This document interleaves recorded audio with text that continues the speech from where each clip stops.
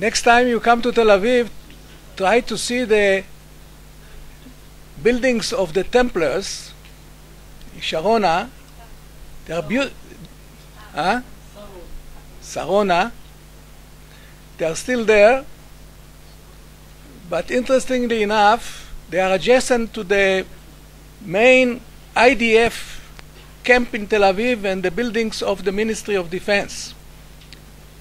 A few years ago, amid a very ambitious engineering enterprise, those buildings were moved some 8 meters to the south. They are still there, but the Ministry of Defense is bigger. If you like symbols, there you are. Our next speaker, Joël Kotek, teaches at the Free University of Brussels and the Institut d'études politiques de Paris, and he will speak about Zionism and Palestine in Nazi Caricature, 1933-1944. Joël, please.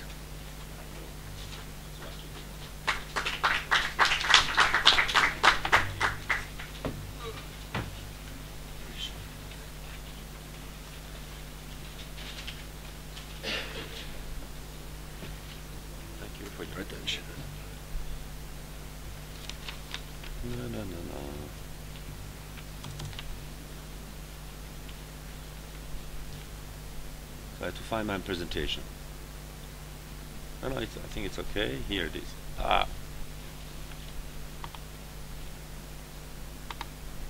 Voila. There it is. I don't know how to see. It's in Hebrew. My God. Yaporama. Yaporama. Okay, thank you very much. In a minute. Voilà, even I can see. Wow, what a modern presentation. Okay, thank you very much. I will try to stick to 20 minutes because I was asked to. So my presentation will be more on anti-Semitism than on Palestinian Jewry. The cartoon that I will present to you will not speak about the reality of the Yishuv. They will show through a Nazi illustrated magazine, Kladderadatsch, the phantasmatic perception of Palestinian Jewry, represented as bourgeois, religious, and or German invaders. The caricatures show even more the dilemma and contradiction of Nazi Germany, and especially more of the British Empire toward Palestine. I will present to you the whole corpus, around 45 cartoons, but I will not be able to commend all of them despite of the lack of time. So to start first, well, it's very basic. So the 1930s relationship between Nazi Germany and the Palestine question is widely misunderstood. The subject lends itself to a persuasive kind of misconception. We tend to read the Nazi policy of the Second World War mostly in relation with the Holocaust, but it depends how you define Holocaust, or let's say the final solution. The Nazi anti-Semite and pro-Arab attitudes, the Shoah, and the fight against Great Britain make it difficult to imagine that before the war, the Nazi helped with Jewish illegal immigration into Palestine, and that Hitler was so afraid to displease the British that he prohibited, at least until 1936, 1938, we will see it, German support for the Arabs and the Palestinian mandate as it was actually presented this morning. So I base myself more or less on Nicosia, Francis Nicosia, but also on different authors, Jeffrey Hirth and Malman, and especially those 3 books. And I will quote, to begin with, Nicosia thesis, I quote, Germany's Palestine policy towards 1933 and 1940 was based on a fundamental acceptance of the post-World War status quo in the Middle East. For different reasons, the Hitler regime continued in the footsteps of the various Weimar government by identifying German interests with a post-war settlement in Palestine. That settlement embodied a growing Jewish presence and homeland in Palestine, as well as the establishment of British imperial power over Palestine and the Middle East. It also represented the denial of Arabs' claims to national self-determination and independence in Palestine and throughout the Middle East. Between 1933 and 1940, and I put this in red because I will a little bit challenge this idea, German policy encouraged and actively promoted Jewish immigration in Palestine. I don't have it all. So anti-Semitism and anti-Zionism on one hand, and the ideological commitment to promote Jewish immigration for a Judenreich Germany on the other, pulled the Nazi government in opposite direction. This conflict existed for about 2 decades, from the founding of the movement until the beginning of the war. And so what was the Nazi dilemma? Anti-Semitism, ideological hostility towards Zionism, derived from the conspirational vision of the Elder of Zion's protocols, and it was assumed that the future Jewish state in Palestine would constitute the center of the international Jewish conspiracy. So, I won't, but this is Hitler, a part in his Mein Kampf about Zionism, that his hostility towards the reality of Jewish state. Nevertheless, the ideological commitment to promote Jewish immigration for the creation of a Judenreich Germany will prevail in order to get rid of the Jews. The coincidence of interest between Nazi Germany and the Zionist movement resulted in the transfer agreement, Avara, signed in August 1933. German Jews immigrating to Palestine were allowed to take some of their assets in the form of German goods, contributing to German export trade. Actually, the transfer agreement between Germany and the Zionist movement was initiated before Hitler's rise to power in 1932, and it was connected to the Brüning government to mitigate the effect of the depression. So the agreement was approved by Hitler, who saw it as a way, as I said before, to encourage Jewish immigration, not just of Germany, but out of Europe. No doubt, one is to accept Francis Nicosia's assertion: the rise of the Nazi to power in 1933 left German Zionism with little option but to seek cooperation with a regime that ultimately would attempt to physically annihilate all the Jews of Europe. At least until 1938, the Nazi will in fact encourage Jewish immigration to Palestine, even preventing German newspapers from printing stories about the difficulties Jews face there and on defend the Arab cause. So I will reach now my cartoons, don't be afraid. This explains why a widely anti-Semitic newspaper such as Kladderadatsch would refrain to openly stigmatize the Yishuv and or support, at least at the beginning, the Arab cause.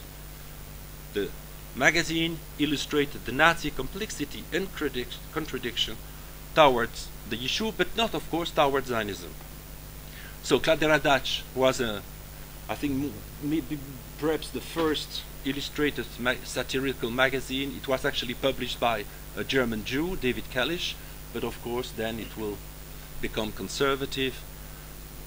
It will be bought by Hugo Stinnes, and then it will of course be Nazified as any magazine. And of course it was anti-Semitic. This is some example of cartoons.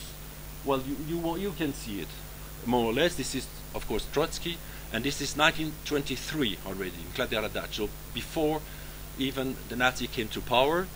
This is, well, representing France, you know, and a Jew, and as you can see, the Jew is more or less portrayed as a demon.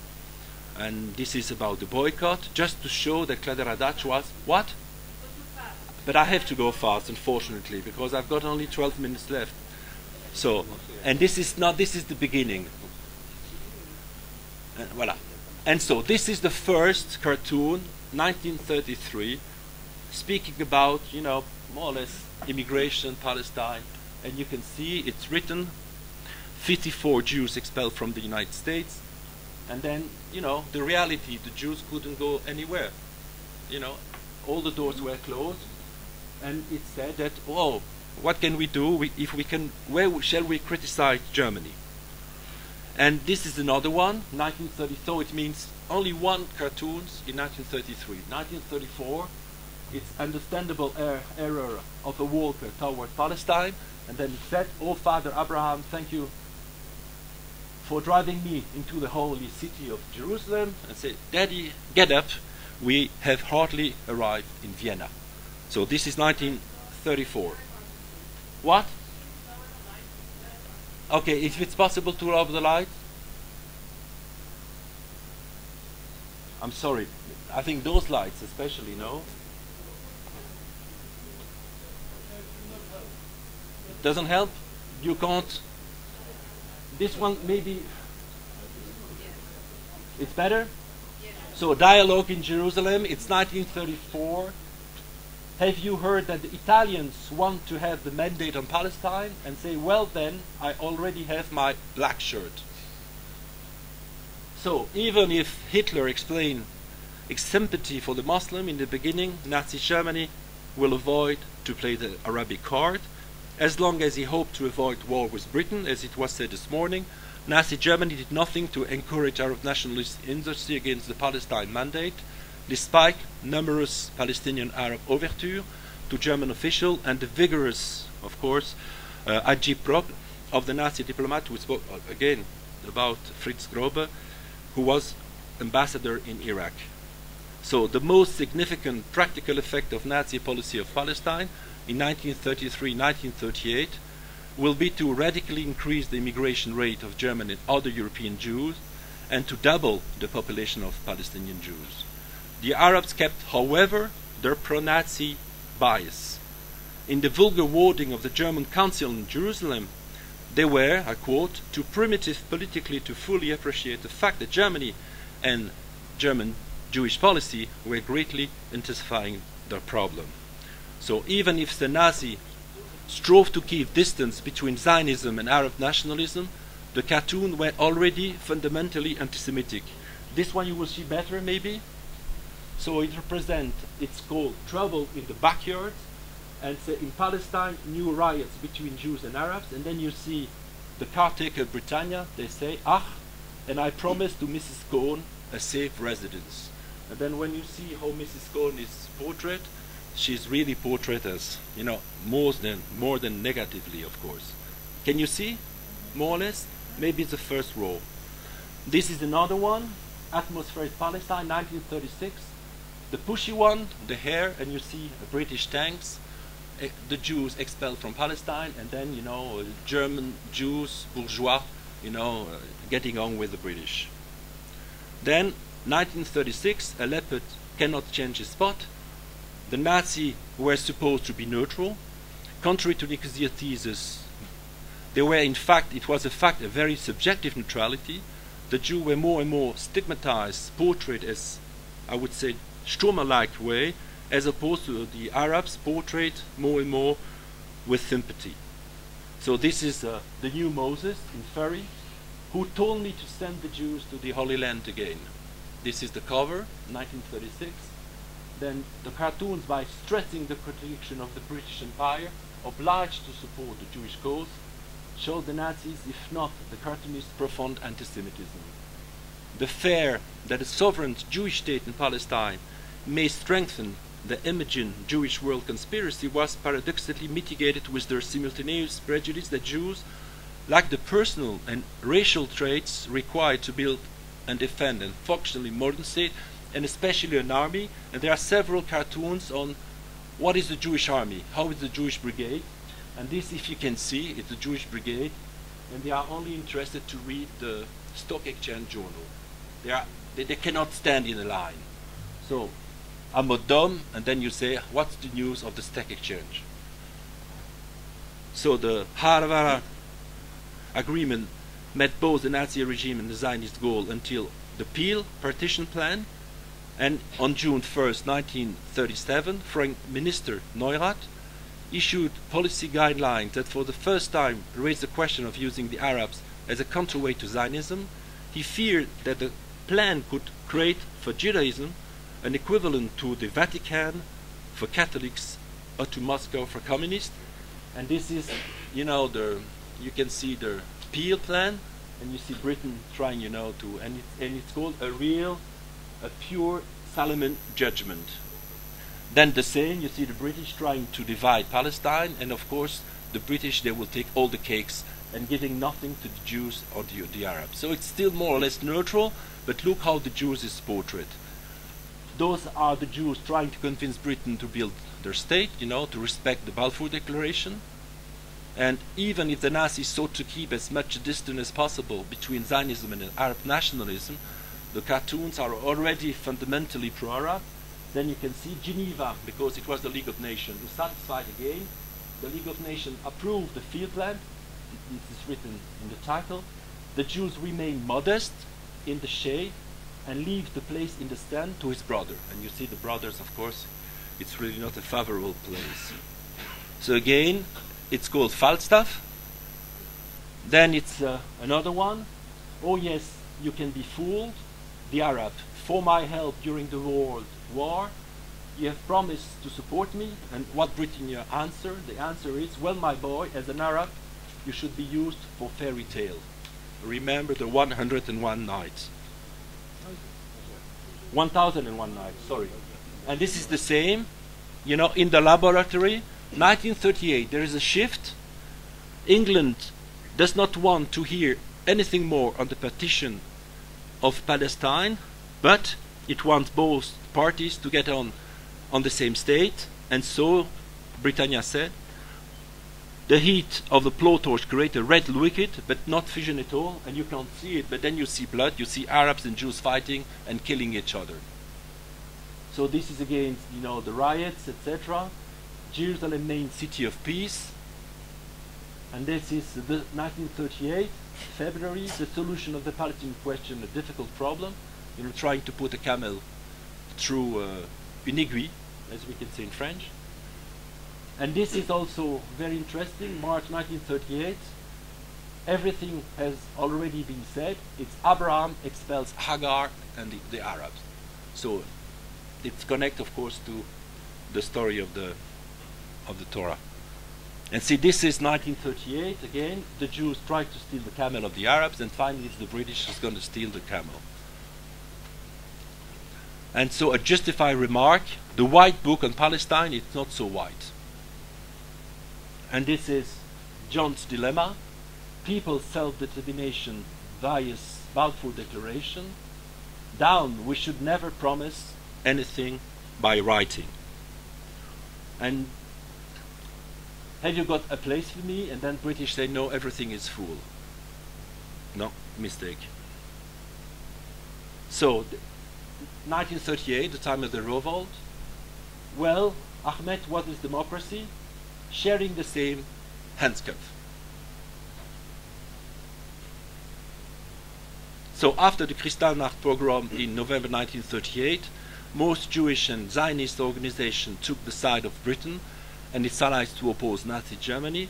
After 1930, the Nazi gave less and less assistance to Jewish organizations, and so you will see a shift, and then you will see, it's Christmas, it's December 1938, and then you see more or less, and this is classical today, in today anti-Zionism, you see the Palestinians represented more or less as Jesus, like Palestine as the new Christ.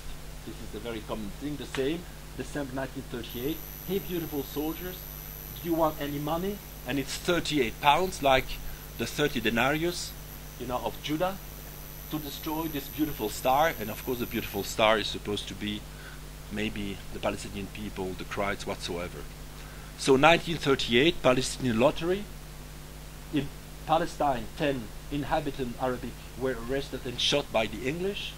The new fortune, there, sirs, there are 10 new gains in the drum. This is a representation in 1939 of the White Book. You see, the new Wailing Wall, Jewish crying, of course, because of the book. And this 1939, it's clearly more Arabic compared to the previous one, 1936, because in this one the Jews receive the sausage and the Arabs receive nothing. And it was different 3 years ago. So it means really, and you can see also the difference between how the Jew is portrayed and how the Arab is portrayed. And the same look, the first one, it's written, while England grant orders, 2 minutes, justice and security in Palestine. Michael, you're German. So after the invasion of Poland and the beginning of World War II in 1939, of course the practical continuation of the Arab agreement become impossible, and then you say Hotel Empire, and you say Palestine, Iran, whatsoever, all the different pieces of the British Empire. This is a very, very interesting, it has nothing to do with my topic, but this is to show, the quality of the propaganda. It's Times, and when you read in the Mirror, it's called Semi. And so the same, the fact that it will be more and more British. This is, you can't see how they show the British, the Palestinian Jewish Brigade, they say they cannot form an army. So it's a mockery of the Jews, again. This is Mars crowned by Venus, again connected to the representation of the Jewish army. It's almost finished. And this one is interesting. December 1942, it said, the Jews said, free the Syrians, free the Iranians, free the Moroccans, but send the Arabs out of Palestine. 1942, against representation of the Jewish army. All the Jewish soldiers are in the hospital, in the Riviere, which is a terrible word for us, who works on the Holocaust. And then you see no soldiers in the front, just the uniforms. And so it's the last one is this one, then my conclusion. So I don't know why, 1943, it's Tunis, New York, and it's called Our Army Excels in Tunis. They freed the local population, and behind the American officer, they represent Jews.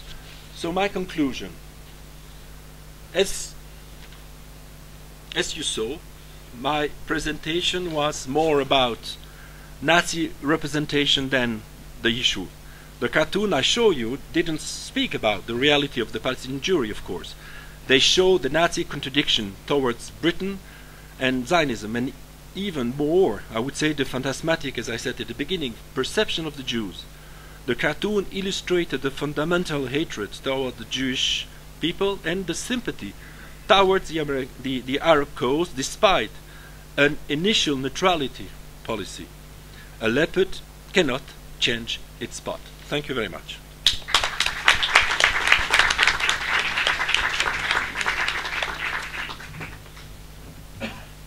Oh my God.